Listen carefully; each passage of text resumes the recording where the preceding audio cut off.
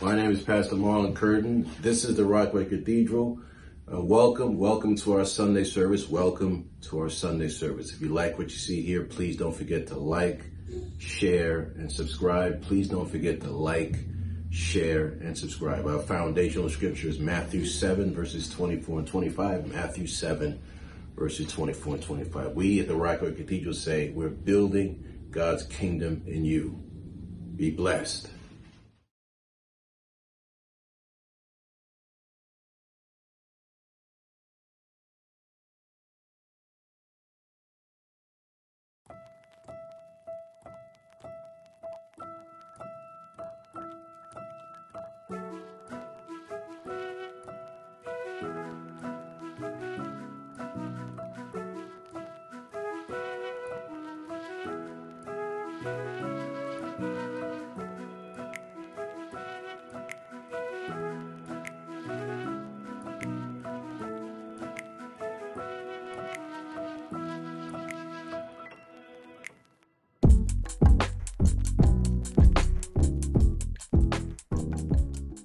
It's July 2nd, 2023. Welcome to online worship at the Rockaway Cathedral.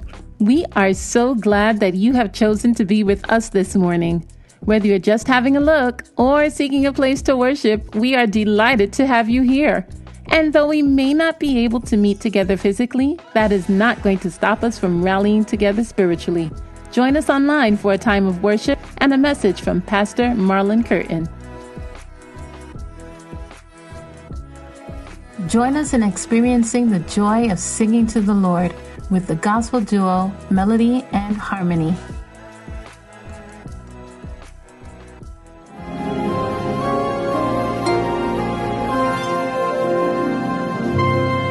We are blessed to know you.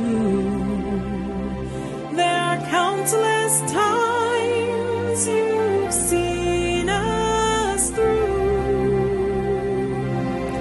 Holy God, we worship you. You're the righteous one, Jehovah Tsidkenu. You are an awesome God. You exhibit so much power. We stand in awe of you each time that you come through.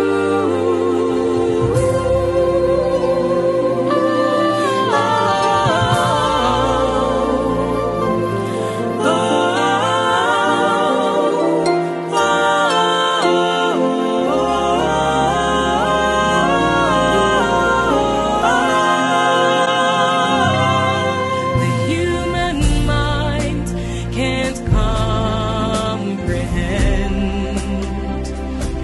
No person on earth can even start to pretend. Though we were made in the likeness of you, we will never be able to give you the glory due. You are an awesome God. You exhibit so much power, We stand in awe of you.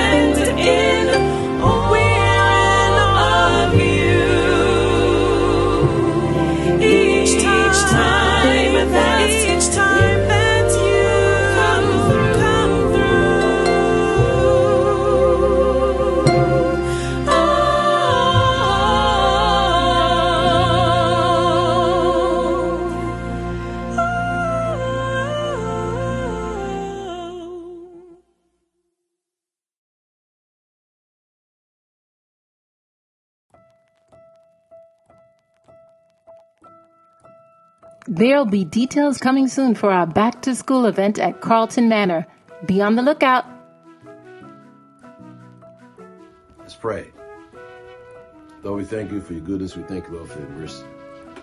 We thank you, Lord, for this revival. We thank you, Lord, for this summer revival 2023. We thank you, Lord, for this series, Summer Revival 2023. Speak to the hearts of men, speak to the hearts of women, speak to the hearts of young people. Help them to turn toward you. Help them to turn towards the Lord. Help them to repent of their sins. Help them to come to understanding of you, Jesus, as their Lord and Savior. And those that are already saved, if they need to go up to the next level in Christ, push them, pull them, inspire them to go to their next level in Christ. Push them, pull them, inspire them to go to the next level in Christ. Speak revival today. Speak summer revival today. In Jesus' name, amen. Today's scripture of the day is taken from Romans chapter 1, verses 21 through 23 in the King James Version. Because that when they knew God, they glorified him, not as God, neither were they thankful, but became vain in their imaginations, and their foolish heart was darkened. Professing themselves to be wise, they became fools, and changed the glory of the uncorruptible God into an image made like to corruptible man, and to birds and four-footed beasts and creeping things. The Rockaway Cathedral is a nonprofit organization that is seeking to win souls for the Lord in the Far Rockaway community. We especially want to make a difference in the lives of those who are often disenfranchised. However, we need your support to get there. Your act of kindness can be a lifesaver for someone. Remember, richness is not necessary, but willingness is.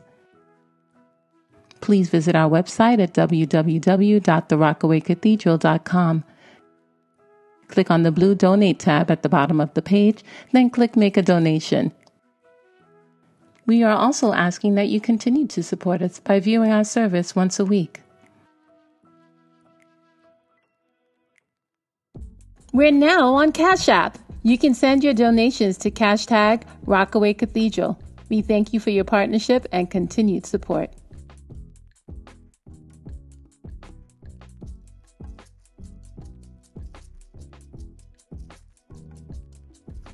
Welcome. God bless you. Welcome to the Rockaway Cathedral. My name is Pastor Marlon. So today we start our series. On Summer Revival. We start our series on Summer Revival. All 5 messages in the month of July will be an eye toward revival. Repentance, salvation. Salvation and repentance. That's the theme for Summer Revival. First message is going to be called the Multiverse. First message is going to be called the Multiverse, but I do have a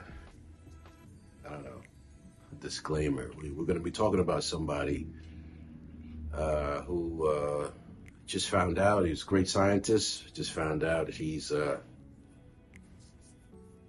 basically a pedophile. That's what he was. Turns out I didn't know that until recently. So if we talk about this particular scientist, we're just talking about his scientific work.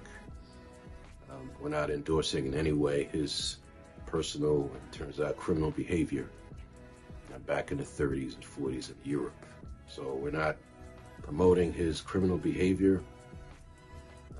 We've talked about people before who had significant problems with the law, like Mike Tyson. So we're not promoting this particular person's criminal behavior. We're just talking about some aspects of his career in science and physics. So with that said, today's message is called the Multiverse. Today's message is called the Multiverse. It's part of our series, Summer Revival. It's part of our Summer Revival series. Be blessed. Join us as we welcome the gospel duo Melody and Harmony.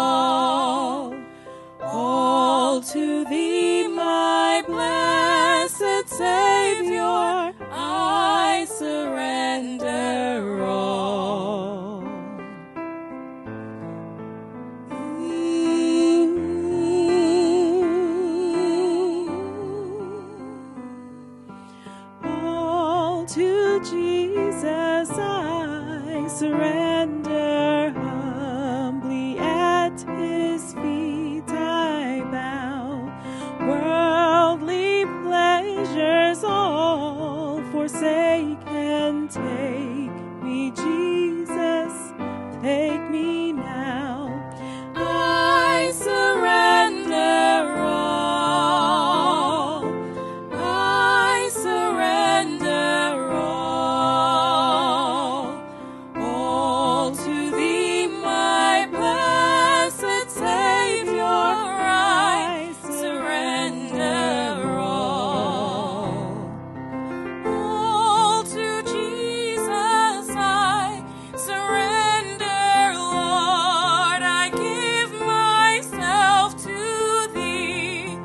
Fill me with thy love and power. Let thy blessing fall on me. I surrender all. I surrender all to thee, my blessed Savior. I surrender all. I surrender all. I surrender. Would you surrender all to thee, my blessed Savior? I surrender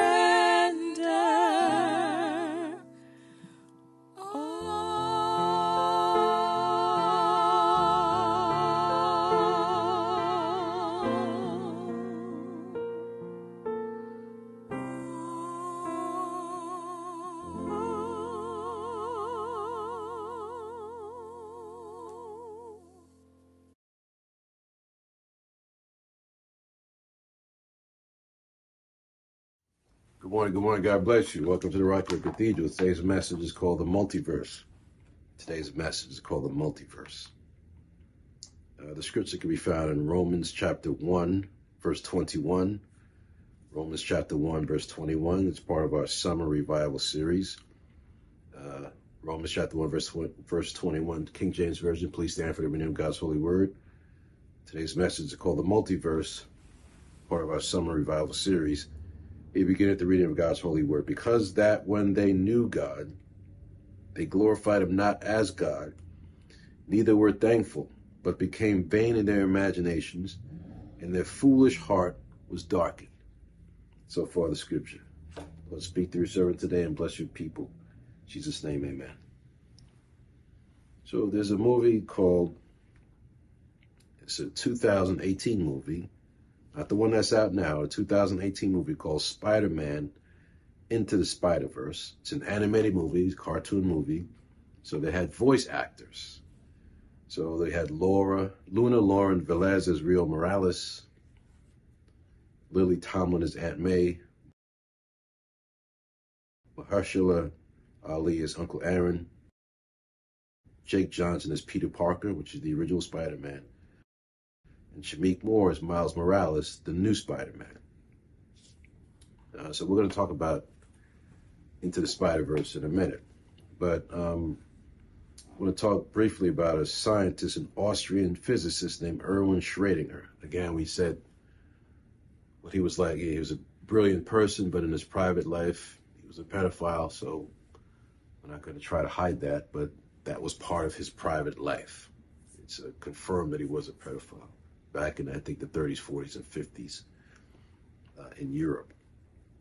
But he's known scientifically for two things. He's known for getting the Nobel Prize in physics in 1933. He's also known for a theory called Schrödinger's cat. Schrödinger's cat is what you call a thought experiment. It's based on quantum mechanics, which I'm not going to get into. So it's based on this. You have a cat in a box. You have something in a box that's going to kill the cat. Cat gets killed. One person opens the box. The cat is dead. Another person opens the box. The cat is alive. Again, it's based on some quantum mechanics kind of stuff like that. But it's a thought experiment, and a thought experiment is not science, it's science fiction. Scientists, they come up with an idea, they publish it in a paper, they say this is true. Other scientists look at it and they say, hey, the guy's wrong, so it gets tossed. That's not science. Another guy comes up, or woman comes up with an idea, puts it in a paper, everybody checks it out, they say, hey, that's true. That becomes science. Science is something that you could prove. A thought experiment is like science fiction. In fact, the reason why I bring up Erwin Schrödinger is because he's kind of like the father of science fiction.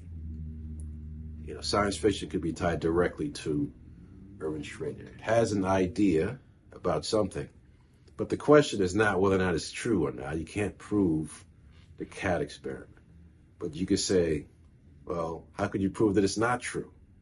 So science fiction is something that people have fun with, right? That's how when you look at Star Trek, you see people walking around speaking English on all these crazy planets, and nobody's flying off, and there's always water and food and day and night. You know, we know scientifically there's no planets so far that anybody has found that could support human life or any other life. So science fiction doesn't really care about science. It's a thought experiment. Science fiction always, often violates known scientific laws. You can't fly faster than the speed of light, but Star Trek, you're flying Mach, 2 times the speed of light, 10 seconds, because science fiction is fun. It's a thought experiment. It's not true. It's not scientific. It's something that people use to think about stuff, to have fun, but it's not real science. Let's look at the scripture again. Romans 1, chapter 21. Romans chapter 1, verse 21. Because that when they knew God, they glorified him not as God, neither were thankful, but became vain in their imaginations, and their foolish heart was darkened. I have 3 points there. Point 1 is Peter Parker. One is Peter Parker. So Peter Parker, if you follow these things, is the original Spider-Man, young kid, underachiever, elite high school in Queens, New York. His parents are dead. He's being raised by his aunt and uncle. Gets bit by a spider, and through a series of events becomes Spider-Man. So everybody knows Spider-Man does this, Spider-Man does that. So in this movie, the Multiverse, it's about a young kid, half black, half Latino, called Miles Morales. Again, same kind of kid. He's in high school in Brooklyn. He is being raised by his mother and father. His father's black, mother's Latino. Something like that.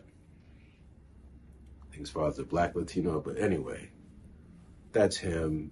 Underachiever, brilliant kid. He gets bit by a spider. He becomes Spider-Man.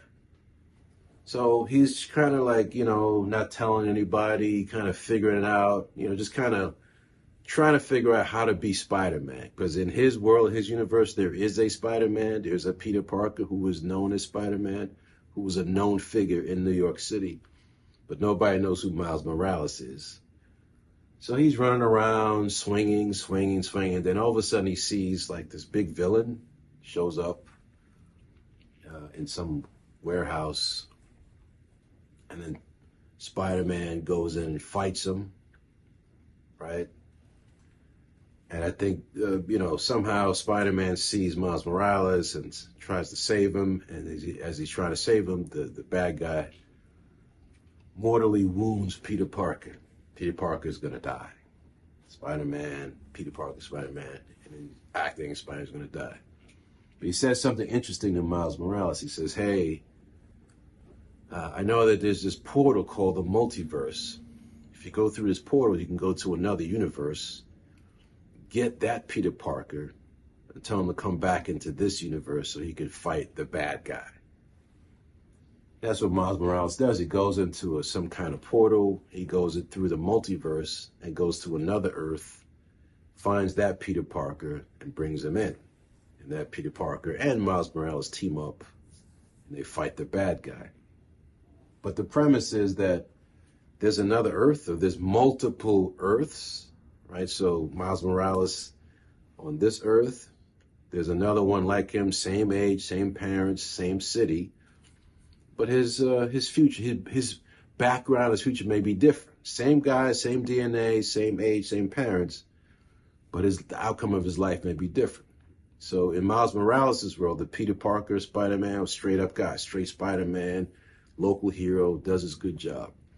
The Peter Parker in the other universe is kind of like overweight, cynical, sometimes he saves people, sometimes he doesn't. Kind of not really, he has the Spider-Man powers, the ability, but he's not this trim superhero kind of guy. He does what he can whenever he can. He's got a problem in his relationship. I think he's divorced or about to get divorced. So Miles Morales has to go get that Spider-Man, convince him, to actually do a good job, and they come back. But the notion is, the notion of the multiverse is that there are multiple universes involving the same people, but the people may be living slightly different lives than the people on this earth, which of course is a thought experiment. It's science fiction based on Schrodinger's cat. It's a thought experiment. It's fun. But in the movie, The Multiverse, right, that's the premise of it. Peter Parker in this world is gone. So they have to go to another Peter Parker in another world to bring him here to team up with Miles Morales, the new Spider-Man, to go after the bad guy, try to contain him. Point 2, the human mind. The thing about the human mind, human beings are really tremendous. We really have, not only are our bodies very efficient, 2 arms, 2 legs, we can walk upright, things like that, joints and fingers, we could see and hear and smell, but it's really our brain that sets us apart from all the other creatures on the earth. We really can do a lot. We have clothes, we have planes, buildings, submarines, ships. All this comes from the human mind. We have a lot of imagination. We could think outside the box. Human beings are just really innovative and creative. So the human mind is really very special. But it also sometimes could get us into trouble. The scripture says something very, very specific about sometimes how the human mind could be. It says, when they knew God, they glorified him not as God, neither were thankful. This scripture, if you look up Romans 1, this chapter, it's a very hard-hitting, very, very hard-hitting. I gave the least hard-hitting parts of it. At least the Holy Spirit directed me to that. But he says that humanity has no excuse not to glorify God. I mean, the fact that God exists in Romans 1 says should be obvious to everyone. Just walk outside, look up into the sky, look around. The fact that God exists, the fact that God had something to do with the creation of the earth and the universe is obvious to everyone.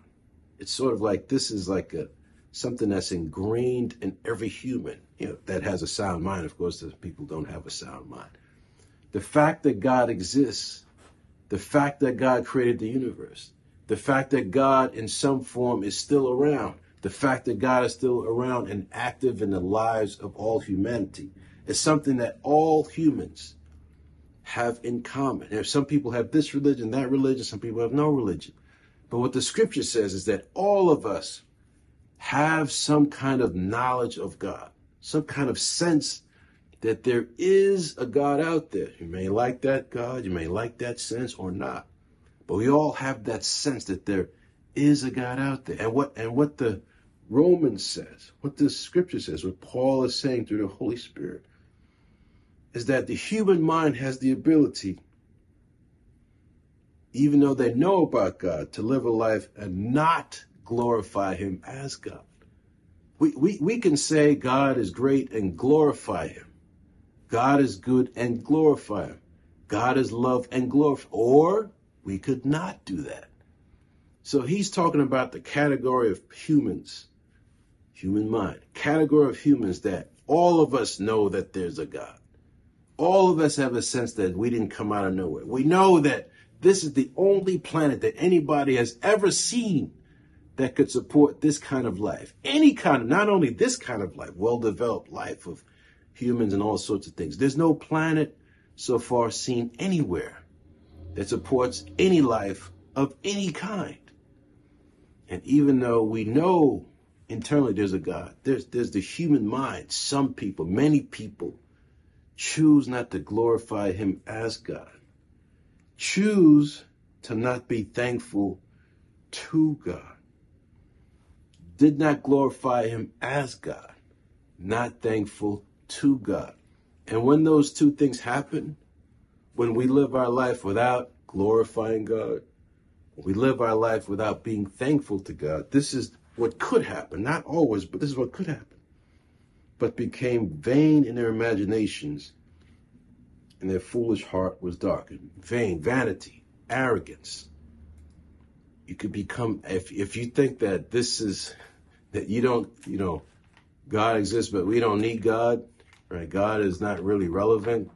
There may or may not be God. If you refuse to glorify God and be thankful to God, you could become arrogant. You could become arrogant. And also you could become foolish, making rash decisions, not really understanding things, just going down this rabbit hole of making irrational choices and decisions. All because in our human mind, we don't glorify God and we don't thank God. Glorify God and honor him for all of this and thank him for being in and part of and responsible for this human experiment on this planet. Point 3, the multiverse. There are people who live a life of arrogance. There are scientists, right? Brilliant people, because they neither glorify God nor give him thanks, that just when they think about and lecture and talk about, science and humanity, right? They just don't even think about God whatsoever. And then there's other people who believe in things that are just not scientific, right? And when you believe in things that are not scientific and have these debates and arguments about it, you end up kind of going away from God. For example, aliens. There are aliens who built Egypt and aliens who built the Aztec civilizations and aliens who are flying around. And then they say to you, well, you can't prove that I'm wrong. And you know what that is? That's not science. Science means you have to prove the person right. Or the person has to prove himself right and let other people look at it. That's science fiction. It's a thought experiment. What if this? What if that? That's Star Trek stuff. Science fiction says you can't prove that it's not true. But that's not science. That's science fiction. That's a thought experiment. And the thing about science fiction is just have fun with it. Right? The multiverse, the thought about Peter Parker being in this universe, Peter Parker being in another universe, there's being multiple universes with different Peter Parkers with different outcomes. That stuff is not provable. That's not science. But when Disney makes a movie and when all of these other companies make movies about these things that happen, just go to the movie and enjoy the movie. Read the book and enjoy the book. Thought experiments and science fiction are the basis for some of the great movies that we have. They're the basis for all of these amusement parks, right? Because these books, Brothers Grimm and Frankenstein, all of these books that are based on science fiction, they're thought experiments. And people have a lot of fun. People have a great time. Alice in Wonderland, Mickey Mouse, Mice don't talk and ride bikes.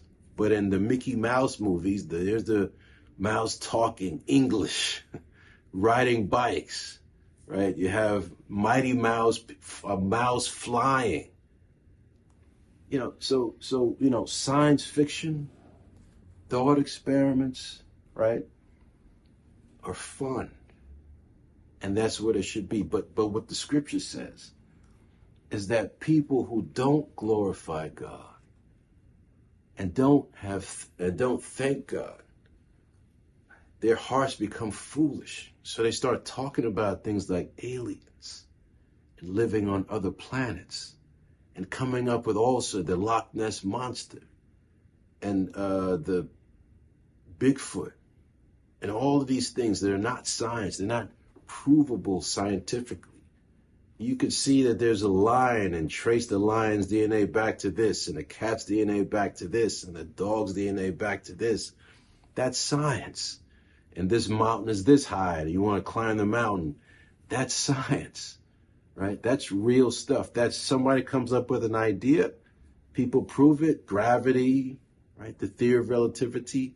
That's science. But this aliens and Bigfoot and Loch Ness Monster, instead of being fun and cool and, something you could have fun with, some people whose hearts are darkened, people who are vain in their imaginations, you can come up with entire scientific theory, the arrogant ones, and leave God out.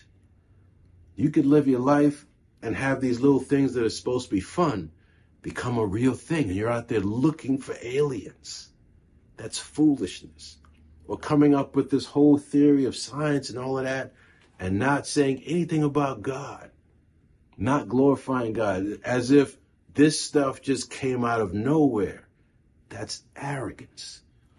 The human mind, if you don't glorify God, the human mind, if you're not thankful to God, can become arrogant or become foolish.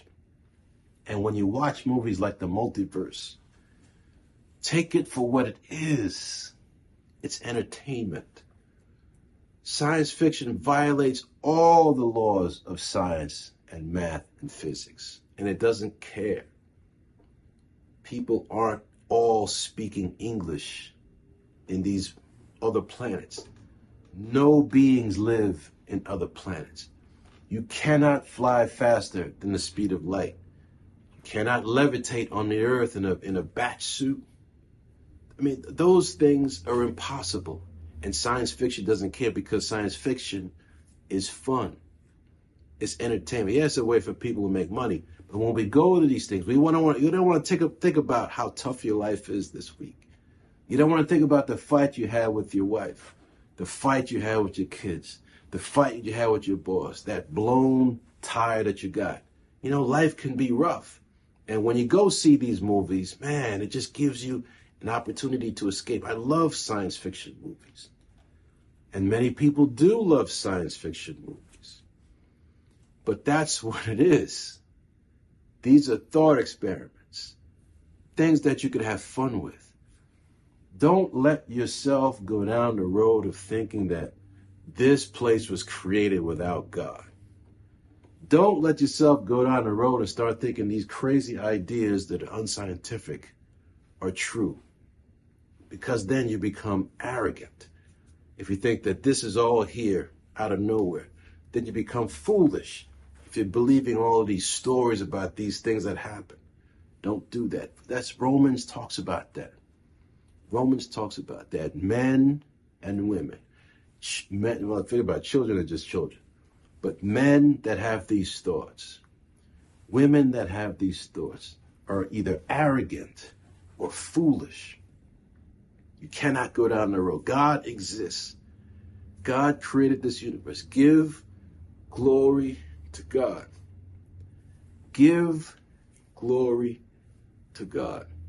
And be thankful to God. Be thankful to God. You and your human mind, you could glorify God or not. You could be thankful to God or not. That's how it is. That's how We are created by God to have that kind of ability to live life one way or another. You know, the main thing, body of Christ, in all your ways, glorify God. In all your ways, be thankful to God. Put the multiverse in its place. Think of it as a great afternoon out with you and your kids. Read those little scientific books. Think of it as a week or a month of just living in an alternative universe where you could have fun. All of these shows and Game of Thrones and all these other shows on TV about all these things and monsters, and it's science fiction. It's a thought experiment. Keep it for what it is. Keep it for what it is. Don't build your life on a thought experiment. Don't build your life on something that's foolish. And don't live your life as if we are here all by ourselves and God had nothing to do with it. This is the time of revival. This is a time where people need to glorify God. This is a time where people need to thank God. This is a time where people need to glorify God. This is a time where people need to thank God. This is where the Lord wants us to be. He created this earth and He created us, and He gave it to us for our benefit. So let's live the life that God intended for us. But even as we do so, let's continue to glorify Him. Let's continue to thank Him. Let's continue to glorify God. And let's continue to thank God. That's it. You're here today. You've never confessed Jesus Christ as Lord and Savior. You've never confessed Him as Lord and Savior. If that's you, pray this prayer after me. Lord, I'm a sinner. Please forgive me my sins. I know You came for me. I know You lived for me. I know You died for me. I know on the third day You rose again from the dead. Today I confess that You are Lord. I believe in my heart that You rose from the dead. Therefore today, I'm saved. My name is Marlon Curtin. This is the Rockaway Cathedral. Building God's kingdom in you. Go in victory, go in peace. In Jesus' name, amen. Thanks for worshiping with us today. We pray that you are blessed by the word brought to us today by Pastor Marlon Curtin. Go in God's grace until we meet again for Sunday service. Be sure to check out our website for more information about our ministry. God bless you. And remember, you're dismissed from this service, but never dismissed from God's presence.